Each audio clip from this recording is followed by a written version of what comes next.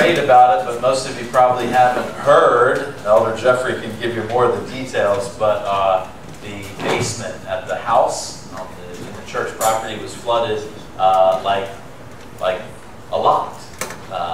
And it was, who knows how long it was going, but the water was just running and running and running. Thank God that there was nothing set on fire, because there was electrical stuff that was live underwater in the basement. And we went there on Wednesday night for the prayer meeting, and there was something running. We didn't know what it was, thought it was the water pump, and we go to the basement, and the water's all the way up to the top of the stairs. So we couldn't even get in. And so that led to an interesting night for Elder Jeffrey, for sure. But thankfully, there was no fire or anything like that. The power was shut down, and they got the water out, and then the cleanup's going to be pretty significant. So we didn't have teens group. There was no power. It was kind of a disaster over there, but hopefully this next week it'll be back up and running. So just wanted to let you know about that. Please pray for that, and pray with Thanksgiving that everything was okay. It could have been a whole lot. Could have burnt down very easily with electricity and water and all that. Just very quickly, how many of you went on the Week of Hope trip? Woohoo! It was amazing, filled with some fun, some drama, and some change. Some what? Some Southern accents. Yeah, there was a group from Kentucky and a group from Tennessee. I just felt right down at home. I mean, it was just fine for me. I don't know. Some of y'all don't know what that's all like, but it was just fine for me. So we had crews and teens and our adults, and sorry.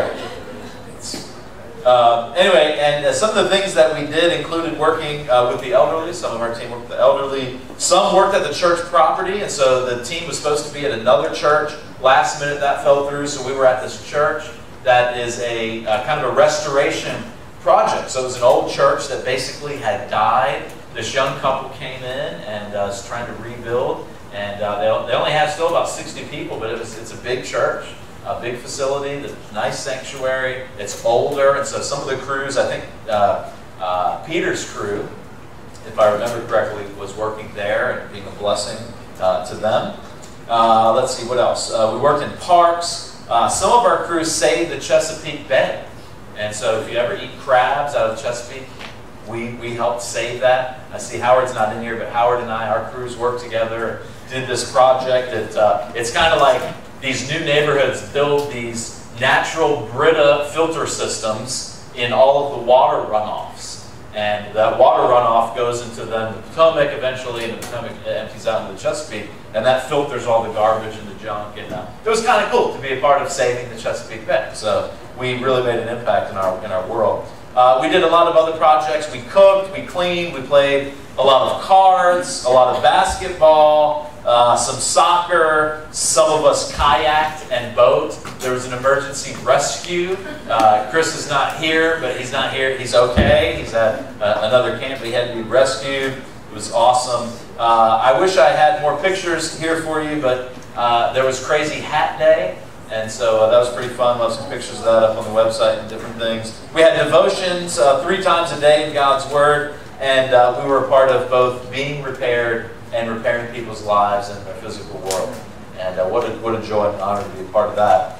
It's great to serve others in need, isn't it? I mean, when you get to really make an impact in people's lives that need it, it's very rewarding. You know, living selfishly, getting the things that we want, you know, that's only very temporary at best, but really impacting people is awesome. And so I just want to encourage all of us to make that part of our day-to-day lifestyle, that we really live to help other people. And so speaking of day-to-day lifestyle, God wants to speak to us through His Word this morning. If you have a copy of the Bible, we're going to be in the book of Ephesians. We're wrapping this up in the next few weeks. We'll have some of the verses on the screen as well, hopefully, God willing. It's summer, and so all kinds of demons get in our stuff during the summer, so hopefully we'll have it for you. But God does want to speak to us, and if you will listen to what God wants to say, not so much my words, but what God wants to say, you'll have the tools that you need. Okay, think about this. You'll have the tools that you need to live your day-to-day life with spiritual strength and power. Who wants that? I mean, I want that. I need that. In the song that we sang, you know, bless the Lord on my soul, and in that day when my strength is failing. I mean, that's like every day, kind of. At least there's parts of almost every day where we feel weak not just physically weak, but we feel spiritually weak. So the Apostle Paul used to be a tormentor of the church. The blood of Christians was spilled at under his authority. He hated Christians. He begins the conclusion of the letter that he wrote to the church at Ephesus. And this is kind of like the church constitution. I think if you only had, thanks Dave, if you only had one book of the whole Bible, if you just had one book to live on, the Gospels would be important, obviously seeing the life of Christ, but I think if you just had the book of Ephesians, there's enough about Jesus in the first 3 chapters, and there's enough about how to live in the second 3 chapters, the last 3 chapters, that you could live your entire Christian life just with this book. And he emphasizes here at the end, God's rich resources. Not just like for a church meeting and to have some things for Christians to do, but so that you can and I can live our day-to-day life with real direction. Christians grow in spiritual strength by using God's resources. That's why we so often feel so weak and incapable, because we're trying to live this certain kind of way of life. We're trying to live this lifestyle, but we're not utilizing God's resources. This is important because the church, which is the body of Jesus, right? Really, that metaphor is just really the foundation of that metaphor is built in the book of Ephesians, is at war with a real spiritual enemy. We don't just walk, right? He emphasizes this in chapter 4, 5, and 6. This walk, this lifestyle, right? We don't just walk, we war. We are at war. Pastor Warren Wiersbe, probably never heard of him, but wrote some books and was influential in Laura and I's early Christian life. He famously said this: sooner or later, every believer, every Christian discovers that the Christian life is click. Under the leg works. I'm on. Oh, am I on? On. You're on. Yeah, I'm on. Awesome, thank you. It's a battleground, not a playground. So often, we come to church. The Christian lifestyle, it's like a play. What do you do at a playground? Well, you play. Yeah, you play, or hopefully for everyone in here, you watch kids play. Maybe you play, and depending on the size of the playground. But at any rate, according to the book of Acts, I'm trying to blank it. There we go. Awesome. Thanks, guys. According to the book of Acts and other sources, so we're trying to discern what is the context in which Paul is writing. Well, we learn that there was an unusual amount of demonic activity in Ephesus, and Paul encountered it when he ministered there. So let me highlight that for you in the book of Acts. I'll just read to you, starting in verse 13. This is the context for the book of Ephesus. Some Jews went around driving out evil spirits, and they tried to invoke the name of the Lord Jesus over those who were demon-possessed. They would say, "In the name of Jesus, whom Paul preaches, I command you to come out." 7 sons of Sceva, a Jewish chief priest, were doing this. Okay, so this is going on quite a bit. One day, the evil spirit answered them, "Jesus, I know, and I know about Paul, but who are you?" I mean, I don't know what it sounded like, but it's probably something scary like that, right? Then a man who had the evil spirit jumped on them and overpowered them all. He gave them such a beating that they ran out of the house naked and bleeding. I mean, this is like, those like horror movies which I just cannot watch. This is it. This is real. This like actually happened. Verse 17, when this became known to the Jews and Greeks living in Ephesus, they were all seized with fear, and the name of the Lord Jesus was held in high honor. Many of those who believed now came and openly confessed their evil deeds, and a number who had practiced sorcery brought their scrolls together and burned them publicly. And then on and on. Okay, so there was a lot of this going on. There's a lot of other extra biblical materials that talk about this kind of demonic, this real spiritual war. So it was appropriate then that Paul, as he wrote this letter to the church, he addressed this subject at some length. And so from verse 10 to the end of the book, the end of the chapter here, he addresses this spiritual warfare. That's what we're going to begin to talk about. But note, before we get into the text this morning, that the Bible was not given just to be filling our minds with more information. The Bible was given to enable followers of Jesus to face life in a practical, realistic way. Jesus didn't care much for the Sabbath regulations of his day when they were set against the need of a person who needed to be healed on the Sabbath. In that, he revealed the heart of God, which is not interested in stained glass windows, which we don't have in this beautiful facility. We don't have an organ, so we don't have organ solos, but we do have congregational hymns or songs, or even pastoral prayers. Half as much as what God really cares about is producing love-filled homes, generous hearts, and spirit-filled lives, right? That's what really the end part of chapter 5 and chapter 6 are talking about, the spirit-filled life. That's what God cares about. I mean, is it nice to hear a wonderful choir sing some beautiful song and have a quote-unquote time of worship? That's nice, but God doesn't care half as much about that as he does that I love my neighbor who does not know God.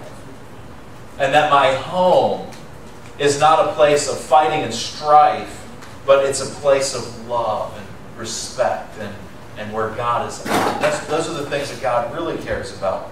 The conclusion of the book of Ephesus, the conclusion here, verses 10 to 20, is so important that we're going to take several Sundays to dive into it. It's the armor of God section, right? Maybe you've heard that before, you're familiar with it. Man, my boys had this like plastic armor of God set. It was like the helmet, the belt, the shield, the breastplate of righteousness, the shin things, that all, and we recently gave it away.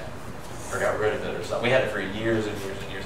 Oh, if I could have just held on to it a little longer, I would have wore it each Sunday, but I don't have it. Any of you have a set like that, let me know afterwards and I'll wear it. But it's so important because we are living in this spiritual war, right? This spiritual warfare. We don't necessarily see it most of the time because we're not looking for it. Or when we think of spiritual warfare, we think of, woo, we think of like, I don't know, Twilight Zone or whatever it is, I don't know. That you probably don't even know what Twilight Zone is, but when I was growing up, it was like this TV show, maybe Harry Potter or whatever, Twilight, whatever.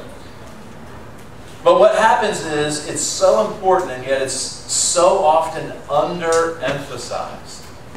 I know it's been unemphasized in my time here in the last 5 years. We haven't talked a lot about it. Or it's misunderstood or it's just plain ignored. And so here's the one verse really we're going to emphasize here this morning. He starts out this end section, this conclusion to the book, and he says, finally, be strong. Everybody flex something. Even make a sound. I mean, you can just flex your leg. You don't have to, Be strong, right? Be strong in the Lord and in His mighty power. Everybody say, Okay, so now that's like physical, but we're going to apply this to what Paul's actually talking about. So he says, finally, and so this is now his setup for the rest. It's like he's saying, now, for the rest of what I'm talking about, be strong. And this is a little tricky to understand, right? The translation in English, be strong. It's a middle passive verb, right? So what does passive mean? I'm teaching my sons to be real men. And we have a four-part definition, and the first part is to reject passivity. And they all have to do with the contrast between Adam and Jesus. So Adam said, oh God, it was her, right? And so from the very beginning of human creation, man has a tendency to be passive, right? And Jesus was the antithesis of being passive. It doesn't mean aggressive, right? That's a word some of you are familiar, right? Passive, aggressive. But the opposite of passive is not aggressive, it's initiative.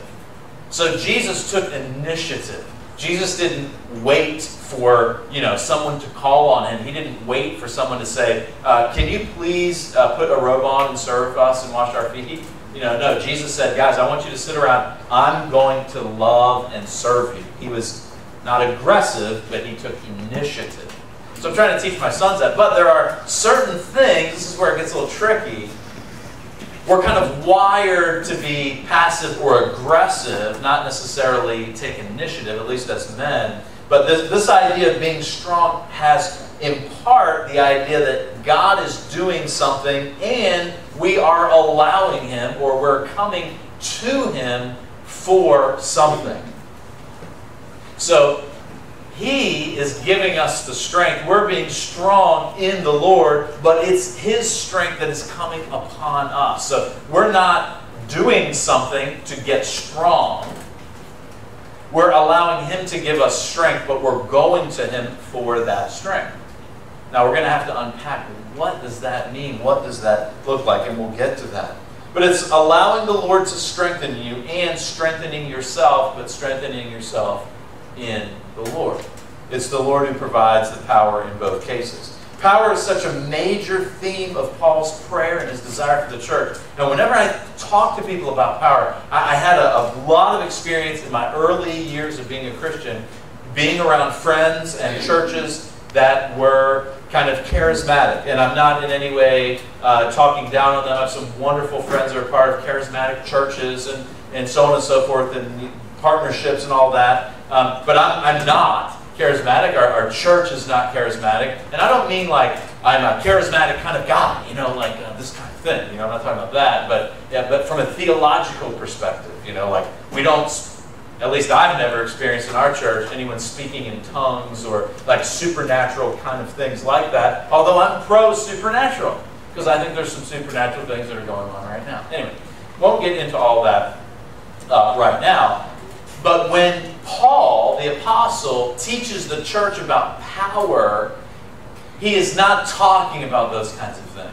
And he doesn't ever talk about power in the light of those kinds of things. He talks about power in this way. Listen to these two passages. You've heard them before in the series here in Ephesians. But notice these two prayers and notice how he talks about power. So starting in verse 18 of chapter 1, he says, I pray also that the eyes of your heart may be enlightened, in order that you may know the hope which has called you, the riches of His glorious inheritance in the saints, and His incomparably great power for us who believe. That power is like the working of His mighty strength. 3 words for power being used there that he uses here in these 3 words in Ephesians 6:10, which He exerted in Christ when He raised Him from the dead and seated Him far above the heavenly realms, far above all rule of authority and dominion and every title that can be given, not only in the present age, but also in the one to come. And God placed all things under His feet and appointed Him to be head over everything for the church. So here, the power that he's talking about here is what? The power that raised Jesus from the dead. Well, that's pretty awesome and supernatural, right? And Paul prayed in Philippians chapter 3 that I might know the power of His resurrection, right? But notice what he says in chapter 3, verses 16, when he says, I pray that out of His glorious riches He may strengthen you with power through His Spirit in your inner being, so that Christ may dwell in your hearts through faith. And I pray that you, being rooted and established in love, may have power together with all the saints. Power for what? Notice what he says. To grasp how wide and long and high and deep is the love of Christ. And to know this love that surpasses knowledge, that you may be filled to the measure of all the fullness of God. So here, clearly, the power is both to grasp how much God loves us and to have that love for people. And so I think, in my experience, the most awesome manifestation of the power of God has been in someone who is a hater, not like Cowboys fans and Redskin fans, but much deeper than that. Like people who hate each other because of ethnic history, right? Racism and things like that, where they go from this hatred to now loving each other, just like Paul, who hated the Gentiles and hated the Christians. He turned into a man who, it says that he was like a father and like a mother in his deep love. And it says that he so loved them, he was in birth pain. Galatians chapter 4 says he was in birth pain until Jesus be formed in their lives. And so that's like serious commitment. That is the power of God working in and through Paul to change him to become a lover of people. So power, this is a major theme of the book of Ephesians and the Apostle Paul. And I think the core evidence of that power is love. So here he's saying, finally, be strong in the Lord and in His mighty power. And he's going to talk about how we do spiritual warfare. What kind of ammunition, what kind of materials do we need? And we're going to get into that in 2 weeks. There are 3 words for power in this verse. Be strong in His mighty power, or in His powerful strength. I mean, he didn't have to say, use these words, but he adds them on top of each other in His powerful strength. And it reminds us that God's power is available for us against the forces we face. The forces that you face this week, God's power is sufficient. God's power is a powerful strength. It's an over-powerful strength. God's strength is overpowering the strength of any other power and any other strength. So what circumstance are you facing that requires powerful spiritual strength? And you might have to think about this, for some of you, more than others. For some, it's very obvious. For others, you're living in your own strength so much that you're not seeing your own need even. What temptations are you facing and giving into? There's a guy that I met just through Twitter. And we started having this conversation. And he started opening up to me a little bit more. And he's training. He's in school. He's in the Army, but he's also in seminary to become an Army chaplain. And so he's already been kind of having this kind of ministry. And he opened up to me about some of the struggles he was having a few weeks ago, just kind of more on the surface, and probably just to see kind of what my response would be. And then he tells me, like a week ago, last week, that he's going to be moving up here. He's down in the South, and he's going to be moving up here to be with some family for a little while and get a job. He used to work on Capitol Hill for a while years ago. He's still a young guy. I think he's only 28. But at any rate, he opened up to me to the specific details and extent of his troubles. And he said to me, he said, I'm just totally alone. Like, I cannot do this. And I wrote back to him, and I sent him some resources, and I said, I'm not really equipped, and I have my own struggles, and so I don't want to dive into this one-on-one with you, but here are some resources, and I'll help you. We can get together and move up and all that. And he wrote me back, and he said, no, I really am. I'm alone. And I said, well, let me, see, our real enemy wins when we're in isolation. And when we feel like we're in isolation, sometimes we're not, but we feel like we are. Sometimes we are, we put ourselves in that place. And one of the resources I sent him, I said to him, look, this is so serious that you might have to check yourself into an inpatient kind of thing. Like where you move and get professional help. Like if you really want to get out of this, because his struggles are quite severe, like serious addiction.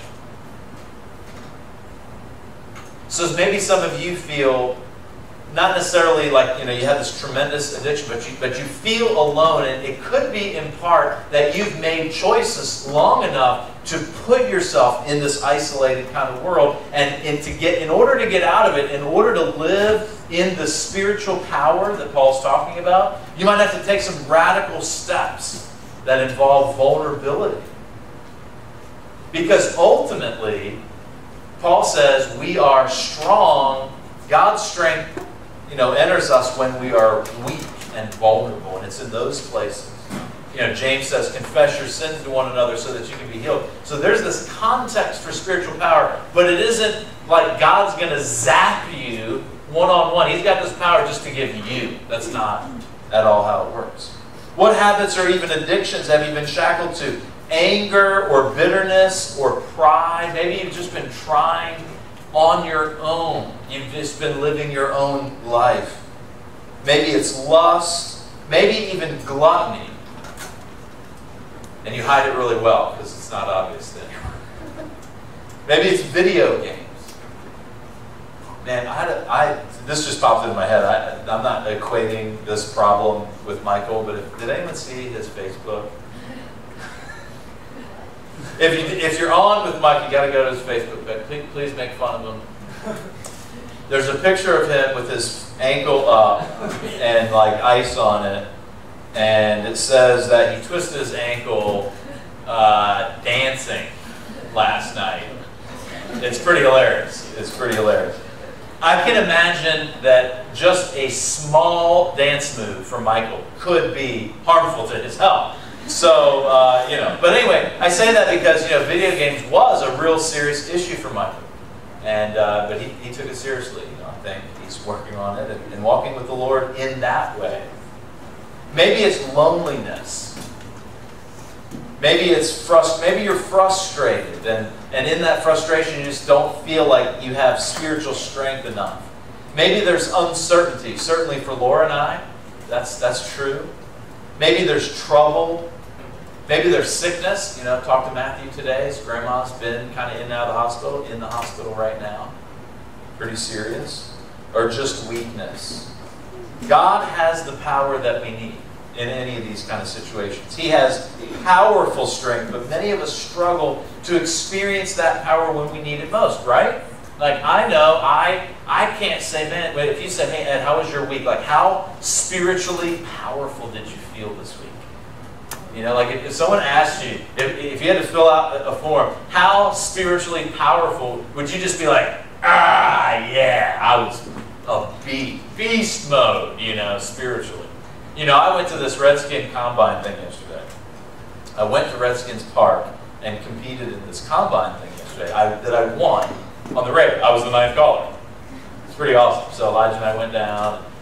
Maybe if you saw, I posted a picture. Chris Cooley came out, and Elijah got a picture with him. We were talking to him for a little while. For you old school Redskin fans, one of the competitions of the Combine was kicking field goals. And the coach for kicking the field goals was Mark Mosley. He's like the only kicker in the Hall of Fame. And but he had his Super Bowl ring on right there. It's kind of cool. I was just chatting, like, you're one of my heroes, And I did pretty well, like for an old guy, And I was talking to this guy. So when we walk in, I'll just tell a quick story. So when we walk in, I was in the second wave. So there was 2 waves. So one wave of people had already gone, second wave of people got in. And so the guy comes over, Chuck Sapienza, so Sports Talk 980, and if you listen to Sports Radio, all those guys were there. So Chuck comes over, and there's like 30 of us there, and he's like, all right, anybody going to do the 40 in under 5'3"? Now you got to understand, this is like guys that are my age, okay? And, some younger, some older, whatever. Just adults, right? And so I'm thinking, in my head, I have no idea how fast I could run, but I'm thinking 5'3", all right? And I hope I can still do that, but I didn't say anything. And so nobody says anything. He says, all right, the fastest time today so far is 5'3". And so I'm thinking, oh, I got this. I want to be like the fastest. I'm like dreaming, and so then we go over, and I didn't notice the guy in front of me. So I go, and it's like totally cold. Like there's no warm up. You're just this, and so totally cold. Go and I run, and I did a 5'2", and the guy was like, the guy doing the timing. He's like, man, that's one of the fastest times today. Awesome. So then I go over to the throw, right, and I'm like, I'm gonna bomb this, right. So then I'm talking to this guy behind me. I'm like, hey, how'd you do it? And he looked like an athlete. And he's like, I did a 5 flat.